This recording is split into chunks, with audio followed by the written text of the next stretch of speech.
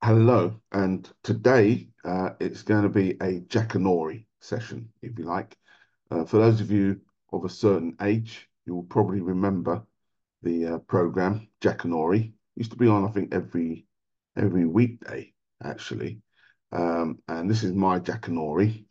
For those of you who have a religious flavour, you could look at it as the Sunday sermon, although it would be a Sunday secular sermon. Uh, Basically, with the events which have happened over the last few weeks, it brought to mind a book that I had read some time back, a book which I'd like to share some passages with you, um, just to give us an understanding as to crowds and the power of crowds. Before I get into it, though, I want to give a big thank you to Luke and Sue. Um, I've been doing this channel actively since 2018, and Luke and Sue bought me a coffee because there's something which I found that you can put on your things on your channel, and because they bought me a coffee, I managed to get paid £15. Now that is the sum total of all the videos which I've done since 2018. It represents my first payout, if you like, online payout. So I'm truly grateful to Luke and Sue. If anybody else would like to buy me a coffee, please feel free to do so. Much appreciated. So back onto the main subject.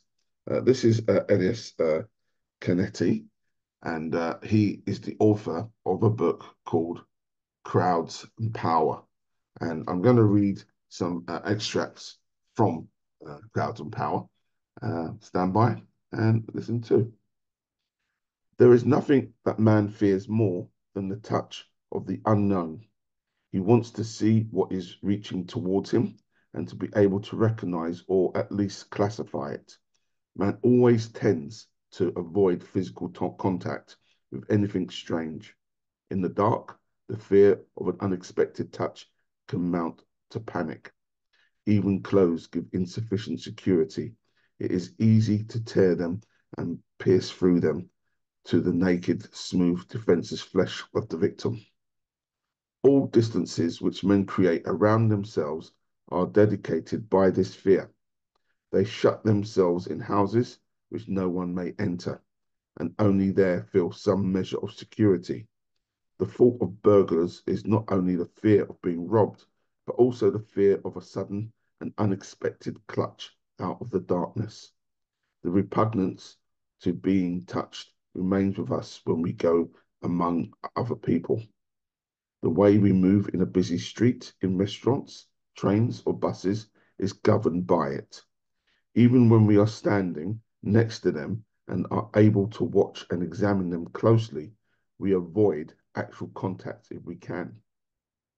If we do not avoid it, it is because we feel attracted to somebody, and then it is we who make the approach. The promptness with which apology is offered for an unintentional contact, the tension which with it is awaited, our violent and sometimes even physical reaction when it is not forthcoming, the antipathy and hatred we feel for the offender, even when we cannot be certain who it is, the whole knot of shifting and intensively sensitive reactions to an alien touch proves that we are dealing here with a human propensity as deep-seated as it is alert and insidious, something which never leaves a man when he has once established the boundaries of his personality. Even in sleep, when he is far more unguarded, he can all too easily be disturbed by touch. It is only in a crowd that man can become free of his fear of being touched. That is the only situation in which the fear changes into its opposite. The crowd he needs is the dense crowd in which body is pressed to body, a crowd too where physical constitution is also dense or compact, so that he no longer notices who it is that presses against him. As soon as a man has surrendered himself to the crowd, he ceases to fear its touch. Ideally, all are equally there. No distinctions count, not even that of sex. The man pressed against him is the same as himself. He feels himself as he feels himself. Suddenly, it is as though everything were happening in one and the same body. This is perhaps one of the reasons why a crowd seeks to close in on itself. It wants to rid each individual as completely as possible for the fear of being touched. The more fiercely people press together, the more certain they feel that they do not fear each other. This reversal of the fear of being touched belongs to the nature of crowds. The feeling of relief is most striking where the density of the crowd is greatest. The crowd, suddenly there where there was nothing before, is a mysterious and universal phenomenon. A few people may have been standing together, 5, 10, or 12, not more. Nothing has been announced, nothing is expected. Suddenly, everywhere is black with people, and more come streaming from all sides, as though streets had only one direction. This is about the open and the closed crowd. Most of them do not know what has happened, and if questioned, have no answer, but they hurry to where most other people are. There is a determination in their movement, which is quite different from the expression of ordinary curiosity. It seems as though the movement of some of them transmits itself to others, but that is not all. They have a goal, which is there before they can find words for it. This goal is the blackest spot where most people are gathered. This is the extreme form of the spontaneous crowd, and much more will have to be said about it later. In its innermost core, it is not quite as spontaneous as it appears, but except for those 5, 10, or 12 people with whom actually it originates, it is everywhere spontaneous. As soon as it exists at all, it wants to consist of more people. The urge to grow is the first and supreme attribute of the crowd. It wants to seize everyone within reach. Anything shaped like a human can join it. The natural crowd is the open crowd. There are no limits whatever to its growth. It does not recognize houses, doors, or locks. Those who shut themselves in are suspect. Open is to be understood here in the fullest sense of the word. It means open everywhere and in any direction.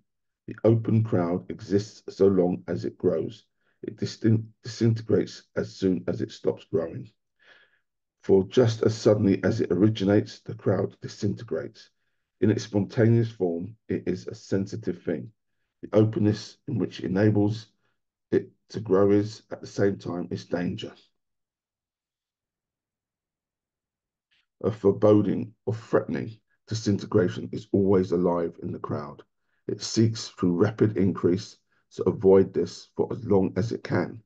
It absorbs everybody, and because it does, it must ultimately fall to pieces. In contrast to the open crowd, which can grow indefinitely and is uh, of universal interest because it may spring up anywhere, there is the closed crowd.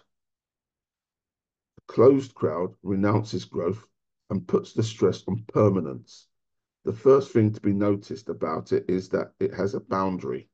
It establishes itself by accepting its illimitation. It creates a space for itself which it will fill. This space can be compared to a vessel in which liquid is being poured and whose capacity is known. The entrances to this space are limited in number, and only those entrances can be used. The boundary is respected, whether it consists of stone, of solid wall, or some special act of acceptance or entrance fee. Once the space is completely filled, no one else is allowed in. Even if there is an overflow, the important thing is always the dense crowd in the closed room. Those standing outside do not really belong. The boundary presents disorderly increase, but it also makes it more difficult for the crowd to disperse and so postpones the solution.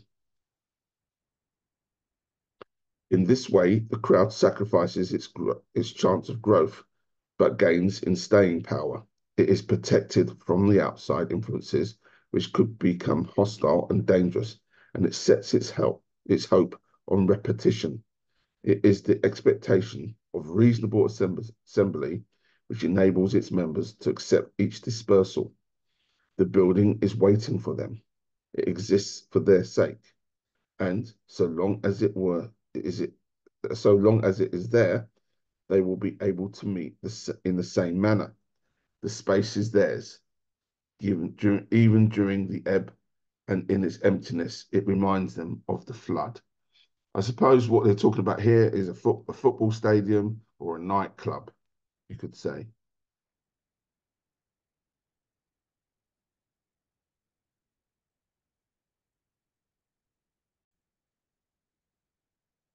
The, the attributes of the crowd. Before I try to undertake a classification of crowds, it may be useful to summarize briefly their main attributes. The following four traits are important. The crowd always wants to grow. There are no natural boundaries to its growth. Where such boundaries have been artificially created, e.g., in all institutions which are used for the preservation of closed crowds, an eruption of the crowd is always possible and will in fact happen from time to time. There are no institutions which can be absolutely relied upon to prevent the growth of the crowd once and for all. Hillsborough. Within the crowd, there is equality. It is absolute and indisputable, and never questioned by the crowd itself. It is of fundamental importance, and one might even define a crowd as a state of absolute equality. A head is a head, an arm is an arm. The differences between individual heads and arms are irrelevant. It is for the sake of this equality that people become a crowd, and they tend to overlook anything which might detract from it. All demands for justice and all theories of equality ultimately derive their energy from the actual experience of equality that's familiar to anyone who has been a part of a crowd. 3. The crowd loves density. It can never feel too dense. Nothing must stand between its parts or divide them. Everything must be the crowd itself. The feeling of density is strongest in the moment of discharge. One day it may be possible to determine this density more accurately and even measure it. The crowd needs a direction. Number 4. It is in movement and it moves towards a goal. The direction, which is common to all its members, strengthens the feeling of equality. A goal outside the individual members and common to all of them derives underground all the private differing goals which are fatal to the crowd as such. Direction is essential for the continued existence of the crowd. Its constant fear of disintegration means that it will accept any goal. A crowd exists so long as it has an unattained goal.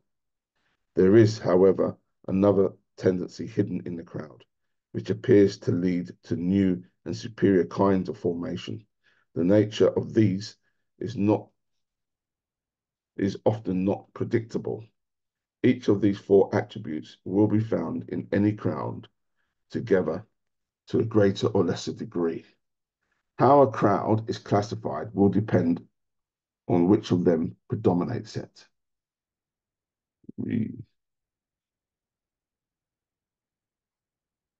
Okay. I've discussed open and closed crowds and explained that these terms refer to their growth. The crowd is open so long as its growth is not impeded. It's closed when its growth is limited. Another distinction is that between rhythmic and stagnating crowds. This refers to the next two attributes, equality and density, and to both of them simultaneously. The stagnating crowd lives for its discharge, but it feels certain of this and puts it off. It desires a relatively long period of density to prepare for the moment of discharge. It, so to speak, warms itself at its density and delays as long as possible with the discharge. The process here starts not with equality, but with density. and equality then becomes the main goal of the crowd, which in the end it reaches. Every shout, every utterance in common is a valid expression of this equality. In the rhythmic crowd, on the other hand, for example, the crowd of the dance, density and quality coincide from the beginning. Everything here depends on movement. All the physical stimuli involved function in a predetermined manner and are passed on from one dancer to another. Density is embodied in the formal reoccurrence of repeat and approach. Equality is manifest in the movements themselves, and thus, by the skillful enactment of density and equality, a crowd feeling is endangered. These rhythmic formations spring up very quickly, and it is only physical exhaustion which brings them to an end. The next pair of concepts, the slow and the quick crowd, refer exclusively to the nature of the goal. The conscientious crowd, which are the ones usually mentioned and which form such an essential part of modern life, the political, sporting, warlike crowds we see daily, are all quick crowds. Very different from these are the religious crowds, whose goal is a heaven, or crowds formed of pilgrims.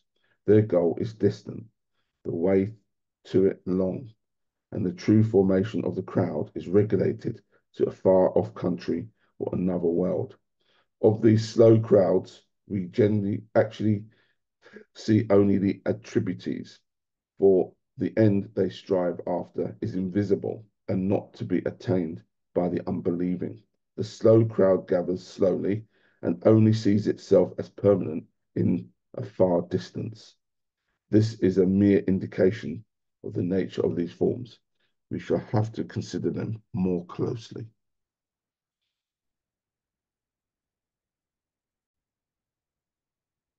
So, Elias's book covers all different types of crowds and its composition. So, for example, it talks about invisible crowds, baiting crowds, flight crowds, reversal crowds, feast crowds, the double crowd, war, crowd crystals. It talks about the pack, hunting pack, the war pack, the lamenting pack, the increased pack, the communion, the pack's determination, and historical permanence of packs, packs in the ancestor legends of the Aranda. It looks at packs and religion, which I'll go on to briefly. Um, Talks about survivor packs, the survivor, survival and invulnerability, survival as a passion, the ruler as survivor, escape of Josephus, the despot's hostility to survivors, forms of survival, elements of power, force and power, African kings, discipline and the string of command, all sorts of forms of power, all sorts of forms of crowds. I don't think that if you're, say, in the police force or if you're a politician, you can escape without reading this book, Crowds and Power. It actually got a Nobel Peace Prize in the early 1980s. I'm going to read one final section of the book, which caught my eye, actually. The book was written in 1981, and yet it has one small chapter, and I'll read out the title: Islam as a Religion of War. Devout Mohammedans assemble in four different ways. They assemble several times daily for prayer, summoned by a voice from on high. The small rhythmic groups formed on these occasions may be called prayer packs. Each movement is exactly prescribed and orientated in one direction, towards Mecca. Once a week, at the Friday prayer, these packs grow to crowds. They assemble for the holy war against unbelievers. Number 3, they assemble in Mecca during the great pilgrimage. Number 4, they assemble at the last judgment. As in all religions, invisible crowds are of the greatest importance. But in Islam, more strongly than in any other world religions, these are invisible double crowds, standing in opposition to each other. When the trumpet of the last judgment sounds, the dead all arise from their graves and rush to the field of judgment, like men rallying to the standard. There they take up their station before God in two mighty crowds separated from each other, the faithful on one side and the unbelieving on the other, and each individual is judged by God. All the generations of men are thus assembled, and each man, it seems as though he had only just been buried the day before. None has any notion of the immeasurable spaces of time he may have lain in his grave. His death has been without dream or remembrance, but the sound of the trumpet is heard by all. On that day, second, so on that day, men will come in the scattered bands. On that day, we will let them come in tumultuous throngs. The bands and the throngs of this great movement reoccur repeatedly in the Quran. It is the most comprehensive idea of a crowd the Mohammedan can imagine. No one can conceive of a larger number of human beings than those who have ever lived. And here they are pressed together, closely together on one spot. This is the only crowd which cannot grow, and it is also the densest, for each single man stands face to face with his judge. But notwithstanding its size and density, it remains from the beginning to end divided into two. Each man knows what he may expect. There is hope for some and terror for others. On that day, there shall be beaming faces, smiling and joyful. On that day, there will be faces veiled with darkness, covered with dust. Those shall be the faces of the wicked and the unbelieving. Since the justice of the sentence is absolute, for each deed has been recorded and can be proved in writing, no one can escape from that half of the crowd to which he rightfully belongs. The partition of the crowd in Islam is unconditional. The faithful and the unbelieving are fated to be separate forever and to fight each other. The war of religion is a sacred duty, and thus, though in a less comprehensive form, the double crowd of the Last Judgment is prefigured in every earthly battle. The Mohammedan has a very different image in mind when he thinks of another, no less sacred duty, the pilgrimage to Mecca.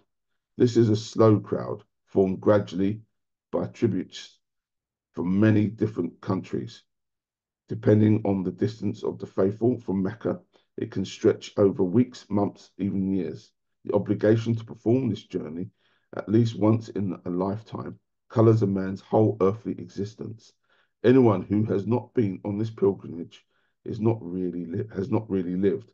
The experience of it draws together, so to speak, the whole territory over which the faith has spread and assembles in the place where it originated.